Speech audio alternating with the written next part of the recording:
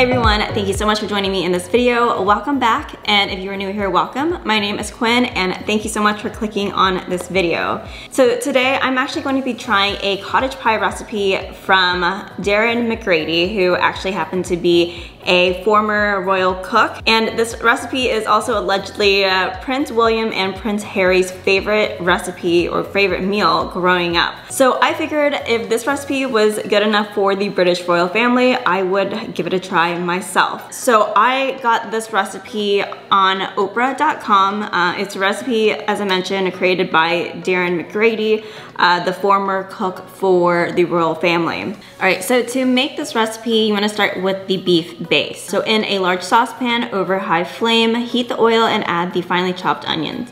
Saute until the onion becomes soft and translucent. Add the ground beef and break it up using a wooden spoon. Saute until the beef has lost all of its pink color. Gradually stir in the flour, thyme, 2 cups of water, kitchen bouquet seasoning, beef bouillon cubes, and Worcestershire sauce.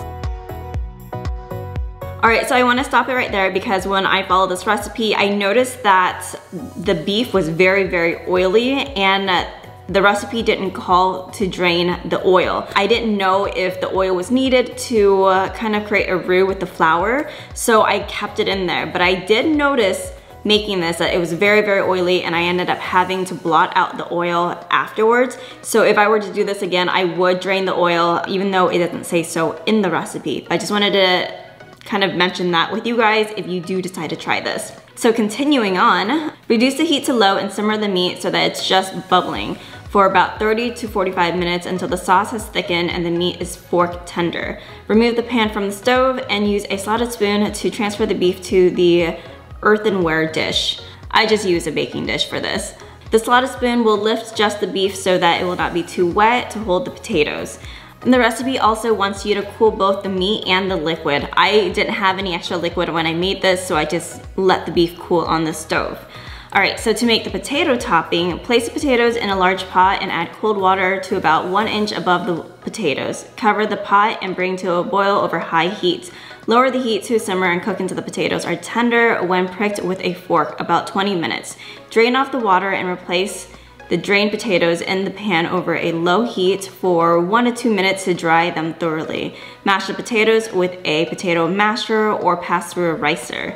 So I actually got a potato ricer to make this recipe, and it was a lot harder than I thought, or maybe I just didn't get the right potato ricer, but it was messy for me. All right, and then stir in the nutmeg, cream, and egg yolk with the butter, salt, and pepper into the mashed potatoes. Then use the mashed potatoes to cover the top of the dish.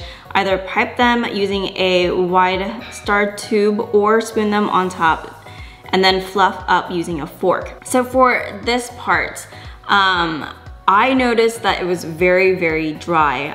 I did forget the egg yolk, which I know accounted for a little bit of the moisture, but the recipe only called for 1/4 of a cup of cream, and that was definitely not enough. I ended up adding an extra cup of cream to my potatoes to get it to the consistency that I had it. I think with the egg yolk, it'll be a little bit creamier, so I would still probably stick with the 1 cup extra or maybe 3/4 of a cup extra of cream, but I definitely needed a lot more cream to make the potatoes the consistency that he had in his video. All right, and then sprinkle the top of the potatoes with the grated cheddar. It can be kept for 24 hours at this stage if covered with plastic wrap. Then bake in a preheated oven at 350 degrees Fahrenheit for about 20 to 30 minutes until the potatoes are golden brown and the pie has heated through. And that is pretty much the recipe. I'm going to be right back with the actual food. All right, so I have the cottage pie in front of me right now, and I'm not gonna lie, I was very hesitant, or I am very hesitant just looking at it, because I am used to a shepherd's pie, which I just found out when making this recipe that shepherd's pie is made from lamb, and cottage pie is made from beef. I had no idea. I thought shepherd's pie was like this, but with more veggies and stuff in it this whole time. But I've made shepherd's pie in the past with beef, and I've used a lot more vegetables. So that was one thing that kind of threw me off with this recipe.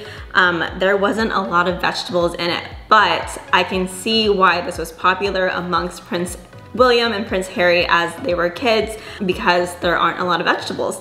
So I did pair this with some green beans because I needed a little bit of veggies or a little bit of greens to go with this dish. But I will say, just looking at it, because my meat was really greasy, it kind of didn't look that great. Now that could have just been because of the meat that I used, you know? Like if you were using like lean ground beef, you might not have that issue, but I did just with the beef I got from my grocery store. And then I quickly wanna go over some of the changes I made with this recipe before I try it. So with the potatoes, it called for 2 teaspoons of salt. I found that that was just a lot of salt for the little bit of mashed potatoes that we had. So I ended up adding 1.5 teaspoons of salt, and that was like the perfect amount for us. I'm really glad I did lower the sodium in that.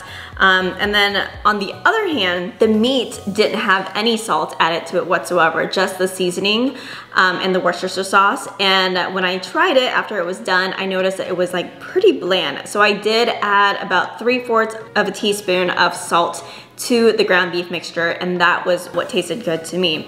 So I highly recommend, if you do try this, to taste the beef and taste the potatoes before you assemble everything, because I did think that it needed a little bit of adjusting. But that was pretty much the adjustments I made. Again, in the future, I would drain the fat from the beef before going forward with it. I would rather drain the fat from the beef and then add in a little bit of oil to mix with the flour if needed, but I just find that this is like very, very greasy. But who knows, maybe it will all come together with the taste test. So I'm gonna go ahead and give this a try. It does look very comforting, very like filling and hearty. And let's give that a try.